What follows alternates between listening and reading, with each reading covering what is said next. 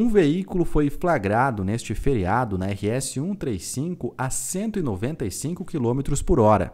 No trecho onde estava o radar do flagrante, são permitidos apenas 80 km por hora. Infelizmente, segundo a Polícia Rodoviária, situações como essas não são exceções. Só nessa terça-feira, 57 veículos foram flagrados acima da velocidade na mesma rodovia.